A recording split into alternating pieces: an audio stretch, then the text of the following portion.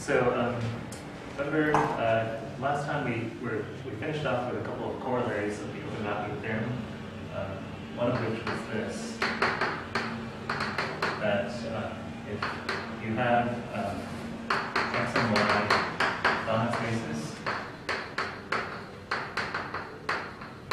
and you have t going from x to y, a linear transformation, a continuous linear transformation.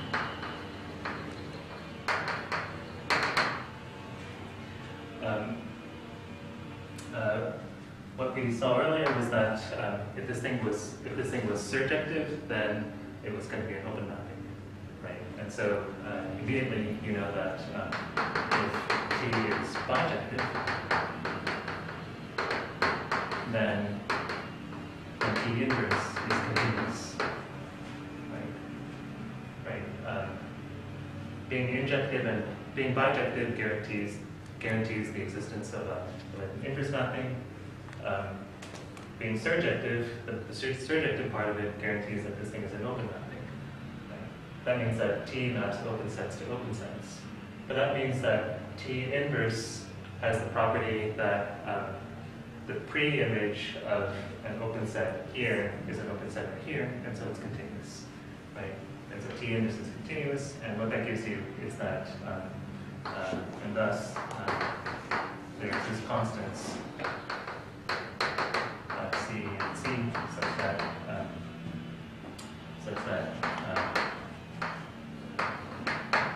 T of Y. So I mean, all we're saying here is that that T inverse is bounded. Right? We're saying that we're saying exactly the same thing, that T is bounded and that T inverse is bounded.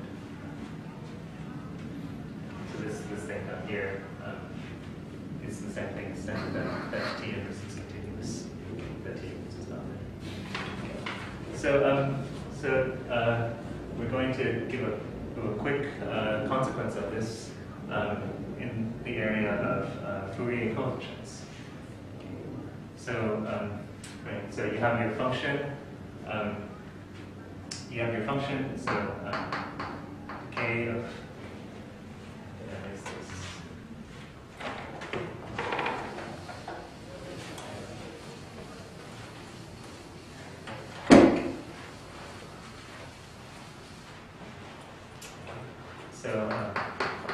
k of linear coefficients. So application to k, with application of open mapping theorem to k of Fourier coefficients. So you have your function in L1, and then you have line, and you have the associated Fourier coefficients.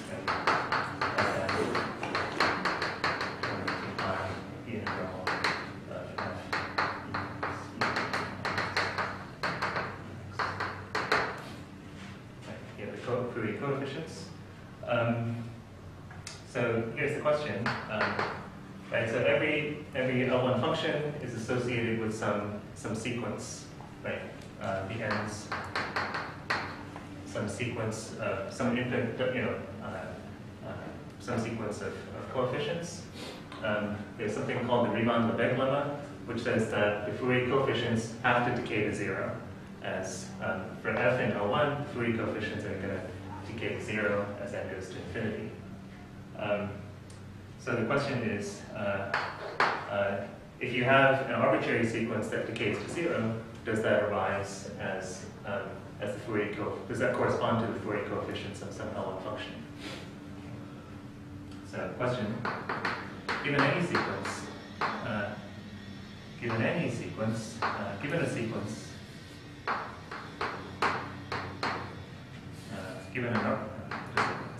sequence of coefficients S of n and z, and the a sub n's are all complex numbers,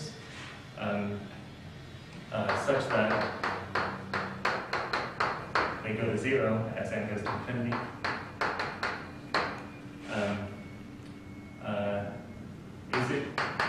is it true that given any sequence of this form, it arises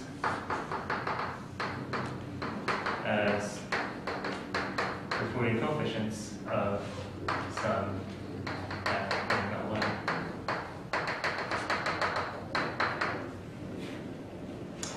And the answer turns out to be no. So you can't. There will be some sequences that don't arise in this fashion. So the way we rephrase this is to do the following. We'll rephrase it in a way that we can apply the overmapping theorem to it as follows. So,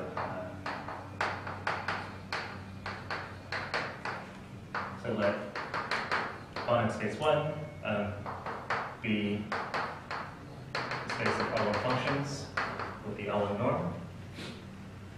Let Bonnet space number 2 be the set of sequences.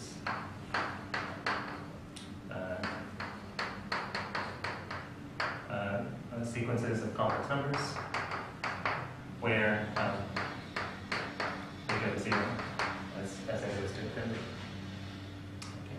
And you put on this with the sup norm. So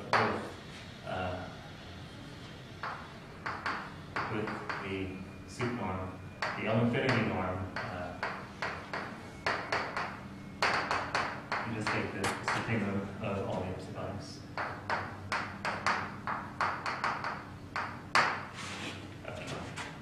So it's an easy exercise. I think it's an easy exercise. I did it before. It's an exercise. It's an exercise to see that this is a Bonnet space. I think it's an easy exercise.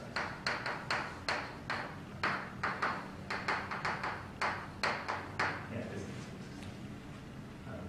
It's easy to see that this is a Bonnet space. And so our question is rephrased, right? The question becomes the same question, which is if we let t from b1 to b2 go from f to the Fourier coefficients, is t surjective?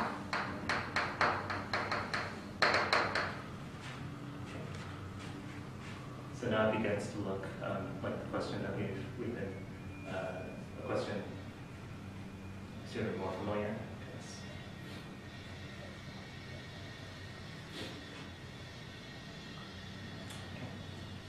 So there it is not. T is not surjective.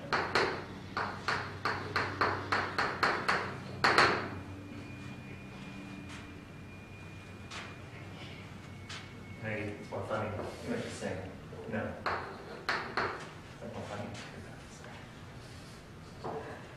T is not. No, it is not. Except for me. Yeah, which is usually an indication that something has gone wrong.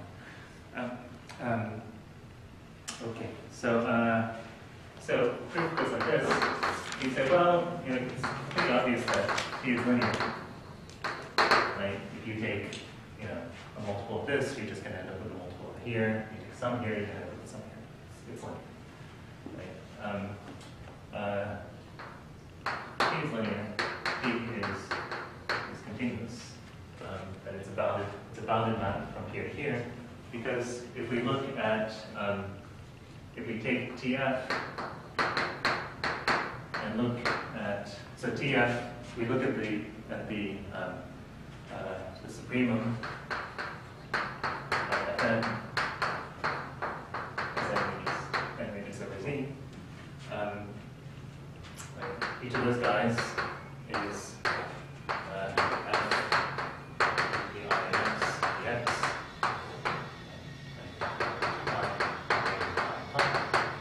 Right? And that's controlled by the L1 norm of F, right? By the transforming model. Right? This is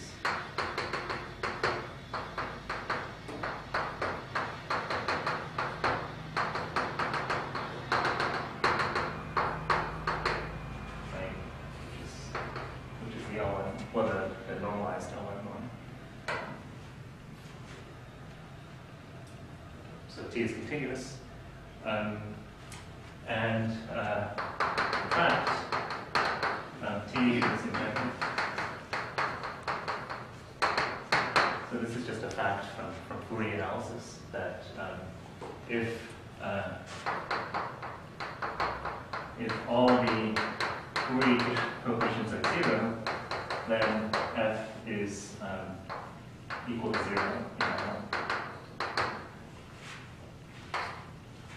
So in fact, t is an injective. So I'm just going to invoke that fact.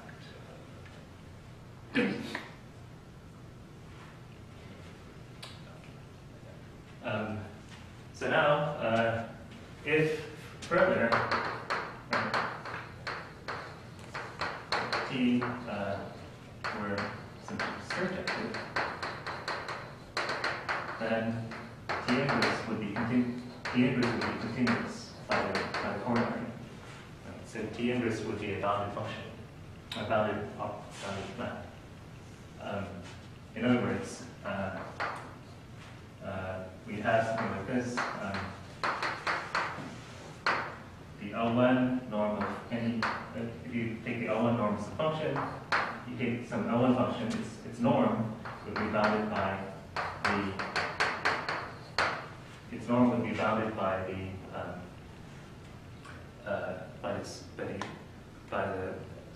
sup norm of the Fourier coefficients, by the supremum of the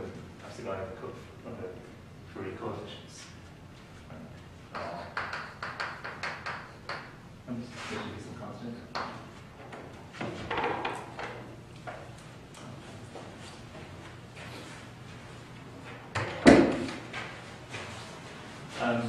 But we've actually seen a function where this fails. But let f be the Dirichlet kernel. Right? The Dirichlet kernel, if you recall, is the sum of d I and x, and n goes from negative n to n.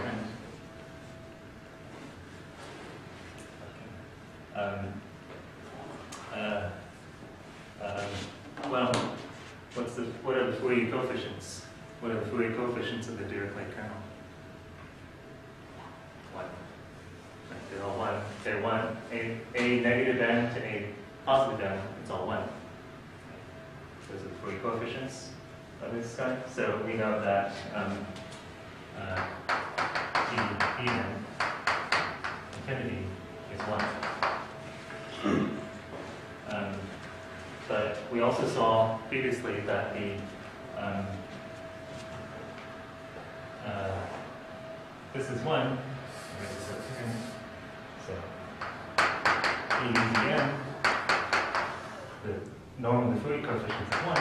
But we saw earlier that the L1 norm of this is greater than some constant times log n. Right? And so those guys go off to infinity, so this results in a contradiction.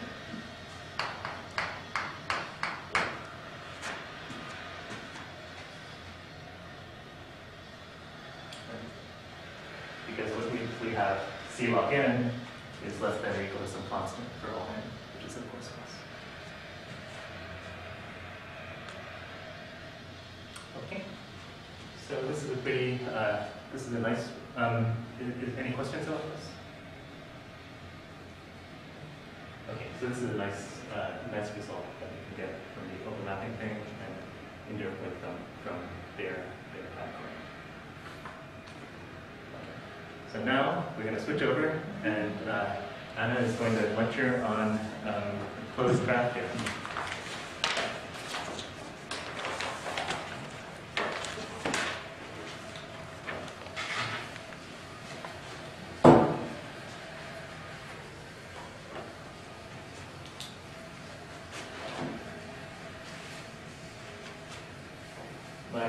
My PhD advisor said that during his qualifying exams, he was asked, so if you have a function, in some class, I guess maybe in O1, and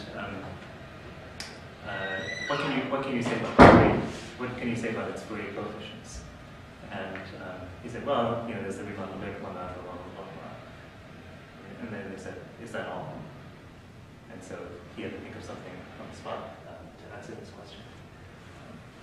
I don't know what his answer was, actually. And in fact, I don't even know the answer to this question. What you can say, what more you can say. Can you say more than that? Is that the only thing you know? Or is there more? Who knows? I don't. Okay, so yeah, go ahead.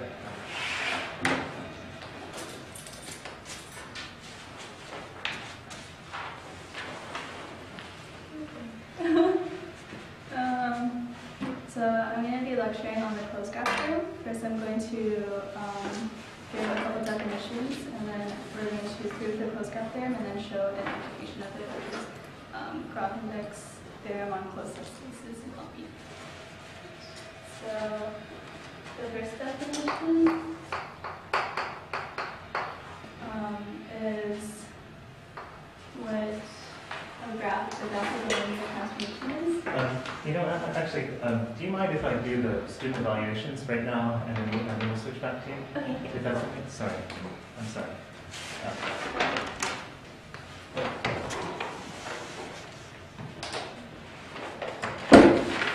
So, sorry to. Okay, so I is linear, and also I is continuous. Right, so, I'm sorry, I is closed. And then we're going to use this fact and the closed graph theorem to show that to say that I is continuous. So to see that I is closed, consider a sequence of functions fn converging to f in E, and a sequence of functions fn converging to G in L infinity. Since the sequence of functions is converging to f and E is contained in LP, you get that there's a subsequence, f and k, that converges to, I'm sorry, it converges to G. And yeah, this equals to G almost everywhere.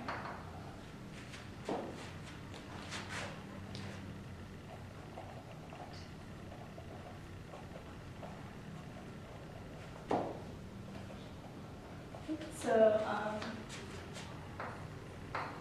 another way to look at it is if you have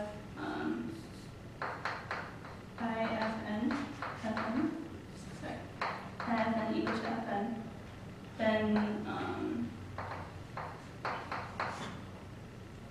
then you want this to be equal to G, right? Which is f. And then this is equal to f almost everywhere.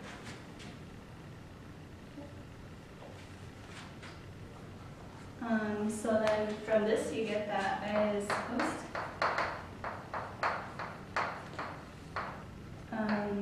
And by the closed graph theorem, you get that I is continuous, which is to say that I is bounded. And so we can bound I by f. So we equal to the infinity norm of f. F is less than or equal to a times the p norm of f. Okay. So,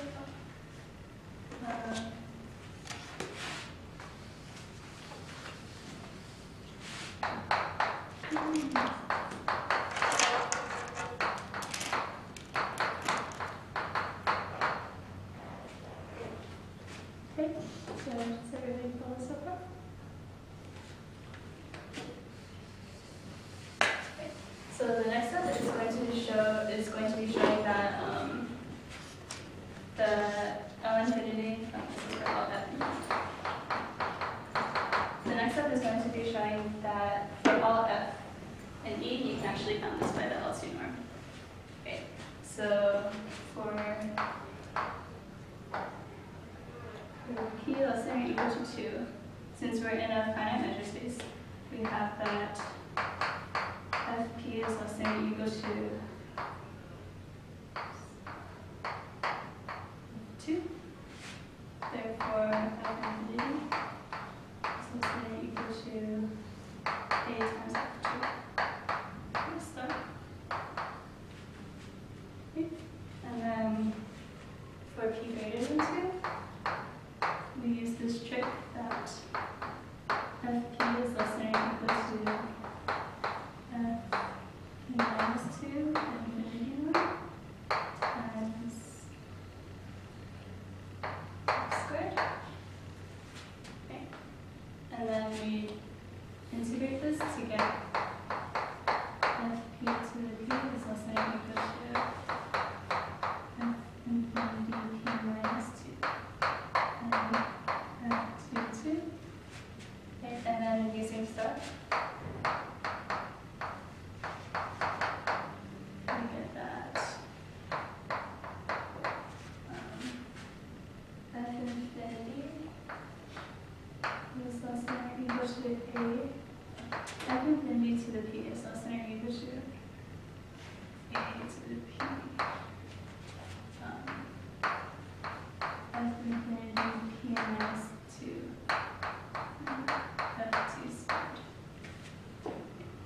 So then dividing by this term, we're going to get f infinity. I'm sorry, dividing by f to the p.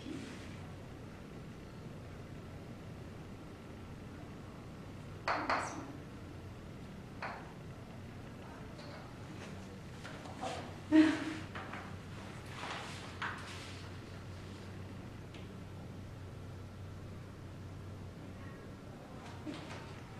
We're going to get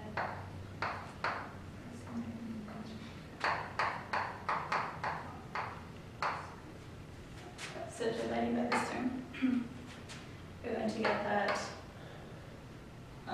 the square of the infinity norm is bounded by the square of the L2 norm, so we get f infinity is less than or equal to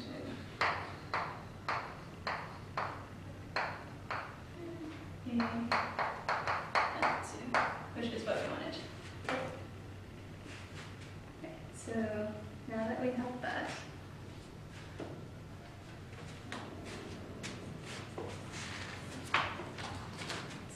have that, we're going to consider the sequence of functions fn and L2 such that the fn's are orthonormal. Great. And then we're going to consider a unit ball B contained in Cn, where B is the set of points C1 to Cn such that and such that the sum of the coordinates squared equals 1 infinity is finite. Okay.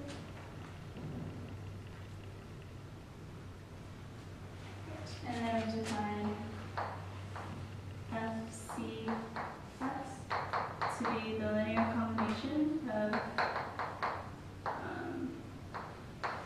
the orthonormal sequence and the coordinates of C.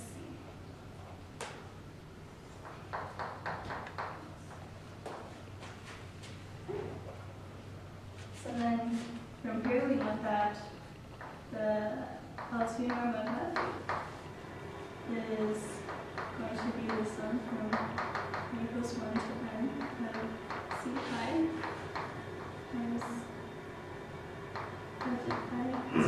And since the fi's are orthonormal, we get that this is less than or equal to n, and by definition of like these c's, we get that this is less than or equal to 1, so this is going to be less than or equal to 1. And then by what we showed here, which is that the infinity norm is bounded by the 2 norm, we get that fcx infinity is less than or equal to, no, it's less than or equal to 8, because then fcx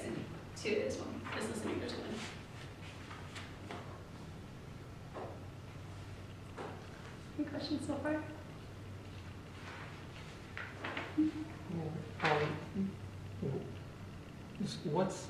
What is this set D?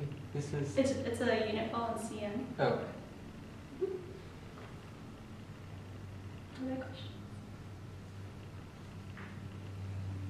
Yeah, so you have a unit ball in CN and you use those coordinates to create functions in F and L2. So that should be 1. You have infinity in the definition of B, you have infinity, that should be a 1. Where? In the third line, B equals blah, blah, blah, such that the norm is less than infinity. You want it to be 1, right? See, yeah. Sorry. Yeah.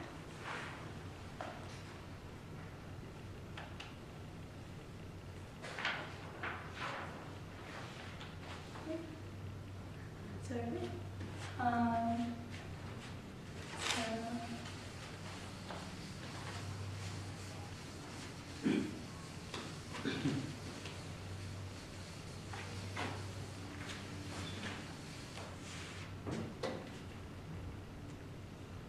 So we have that FCX infinity is less than or equal to A. And what this means is that there exists a set. So this is the part where I deviated from the book a little bit, because I thought that this was a little bit more clear, but hopefully it makes sense. So there exists a set EC such that the measure of the set is 0. And for all x in x minus EC, we have that FCX is less than or equal to A. Right, and then this is for a fixed C and B. Okay. Then if we consider a countable dense set of points in B, so I guess we'll call that, we'll call those CIs. Okay.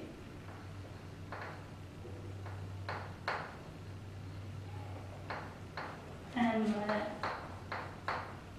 E be the intercept equals 1 to infinity of these ECIs, where each of these ECIs is the measure 0 set, where if you take x minus that set, it's going to be the function is going to be less than or equal to A. Then for all x in x minus e, and also note that the measure of e is equal to 0, since it's the intersect of measure 0 sets. Then for all x in x minus e, you get that FCX is less than or equal to A. And this is also for all C and B, since CI is going to be accountable.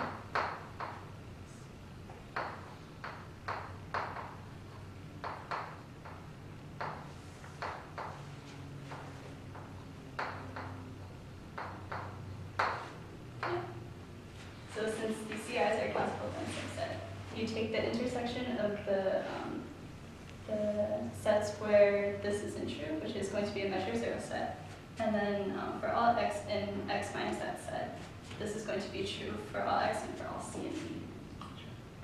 Okay. Right.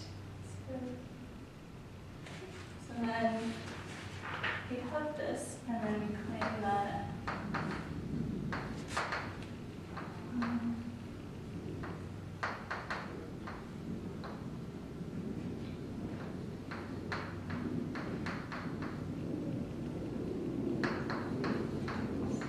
the sum from I equals 1 to n of fi x squared is less than or equal to a squared. So the reason why we want to prove this claim is because when we integrate this, these fi's are going to be 1. So then you're going to get the sum of 1 from I equals 1 to n, which is going to be n less than or equal to a squared, which is saying that n is finite, which is our finite dimension, which is the thing that we want to show. So this claim can be shown by letting sigma be this constant.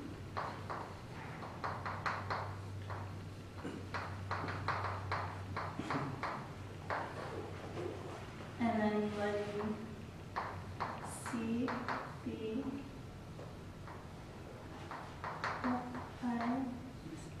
F1x, the absolute value of F1x conjugate divided by sigma. And so the Fnx conjugate divided by sigma. Right, then consider this. Right, so if you consider FC using the C, we get that the C is equal to 1 over sigma times n equals 1 to n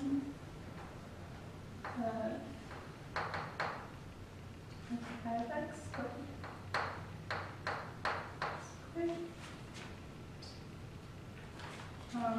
Which is less than or equal to a squared.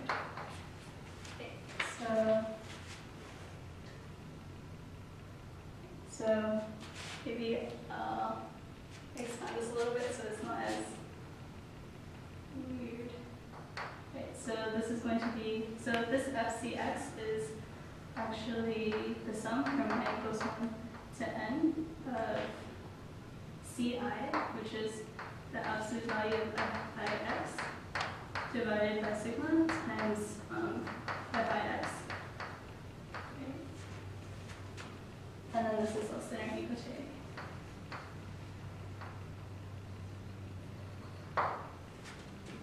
So that's pretty clear, right? Okay, and then so you get that over sigma, which is this. You get 1 over the square root of the sum of n equals 1 to n of Fix. And then multiply this sum of n equals 1 to n squared. So less than or equal to 8.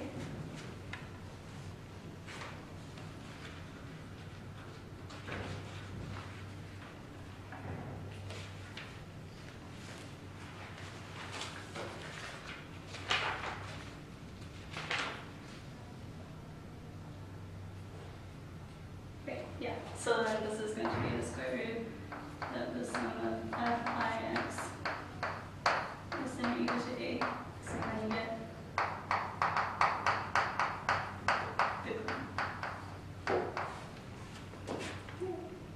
okay, almost done. Right. So now that we have our plane, we can just integrate.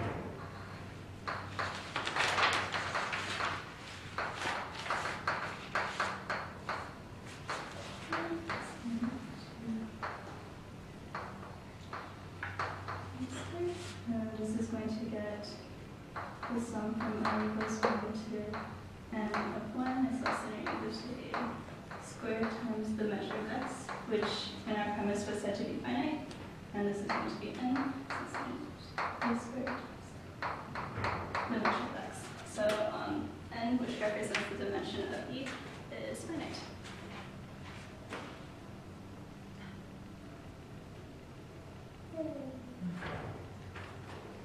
Any questions?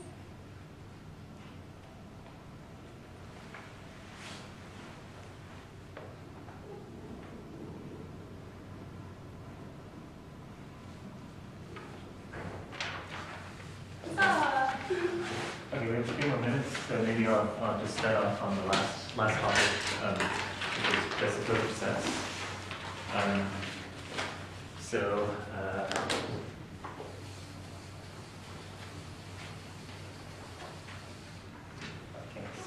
sort of mentioned a little bit about this before.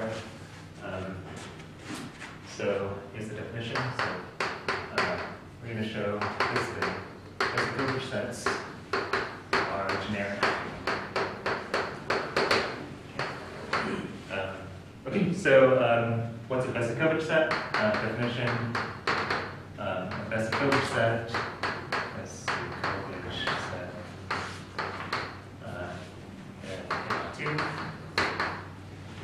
Is a complex set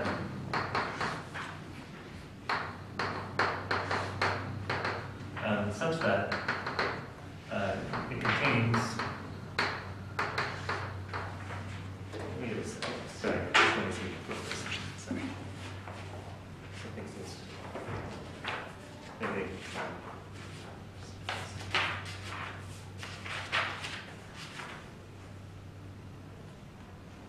Yeah.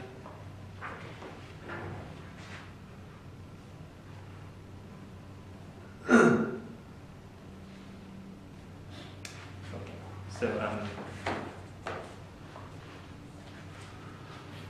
oh, right. Okay, good. Actually, that's great. So that contains a unit line segment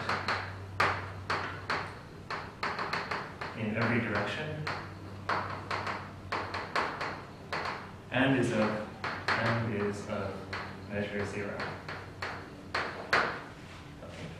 So Besicovitch said, like I said, these things are actually related to some results in harmonic analysis. Okay, so we're going to introduce the notion of distance. We're going to create a metric space. We'll create a metric space as follows. Okay, so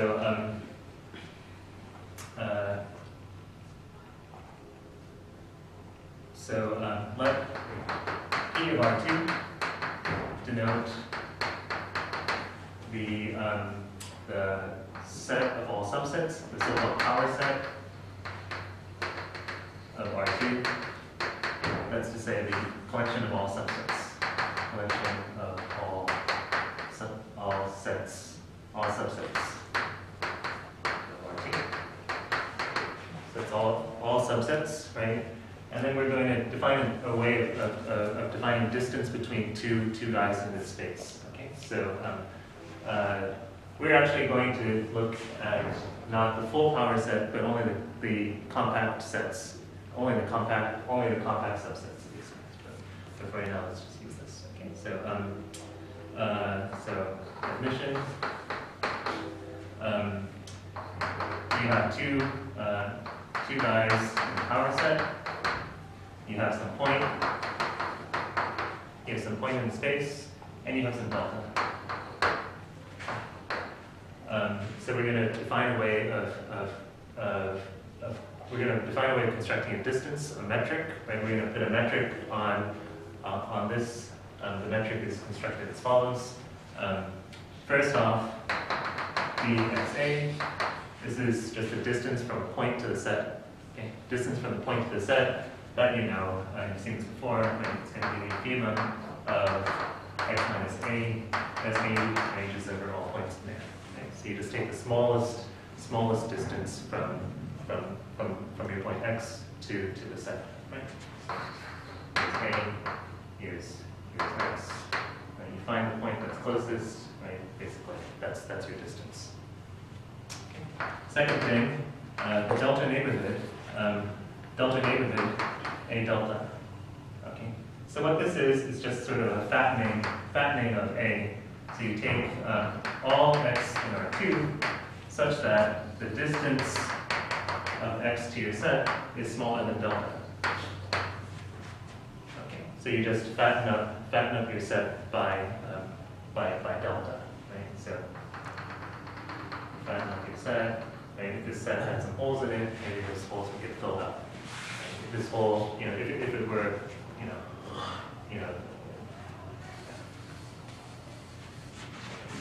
Okay. So right, so like if A is a single plane, right, then the delta fattening of it is going to be a delta ball. Okay. Then you find this thing called Hausdorff distance. So the Hausdorff distance between A and B is defined as the smallest delta such that the fattening of A contains B and the fattening of B contains A. Okay, so you find the smallest delta so that if you fatten either, you've got two sets, you say, okay, how fat do I have to make this guy to contain that guy? How fat do I have to make this guy to contain that guy? Right? And you take the smallest delta such that the fattening of either one will contain the other one, and you call that the distance between them. Okay? That gives you a way of defining a distance between sets. So I'm just going to put a fact with the Hausdorff distance.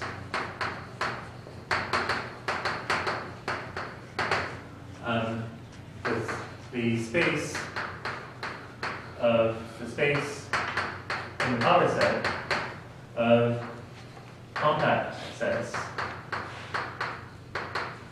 becomes a complete metric space.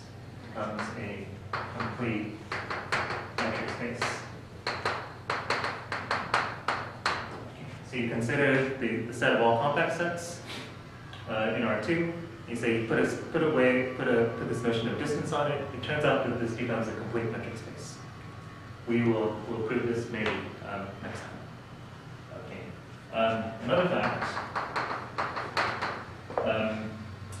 Well, this is sort of a meaningless thing to say.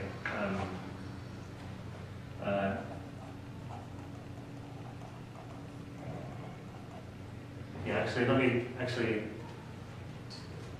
I'll start off with a different fact next time. So next time, so what we're going to do is, yeah, actually, okay, let me just stop. Okay, so just for right now, let's just say, okay, now we have this notion of Hausdorff distance between spaces, okay, between sets. Okay. And then we'll start with this, and we'll use it to show that Besicovitch sets are actually generic. Okay. And that will be the last thing we do. Okay. Thanks, Anna, for doing that. Are we going to get other siblings to say for the panel? Yeah. Do you know if it's going to be cumulative? I think that would be insane to have a cumulative exam in this course. So no, it's not going to be cumulative. It will be basically on the last what we've done since then. But we haven't done that since then. Let me think about it. Let me think about that. What's the last? Yeah. I'm almost half leaning towards saying that may not be final at all.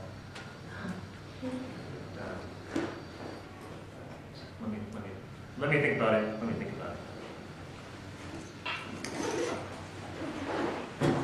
Because there hasn't really been that much material since the last session. Thank you.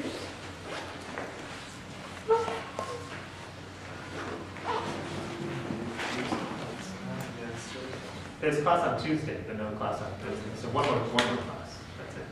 Yeah. Could you just more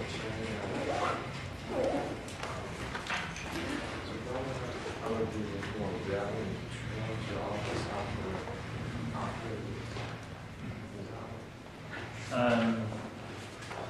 Same thing. I would use this for Yes.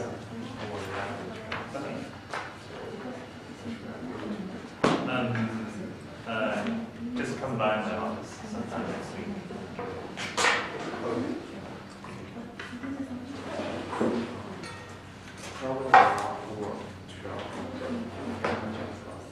Right. Yeah, so give me just keep on doing what you can.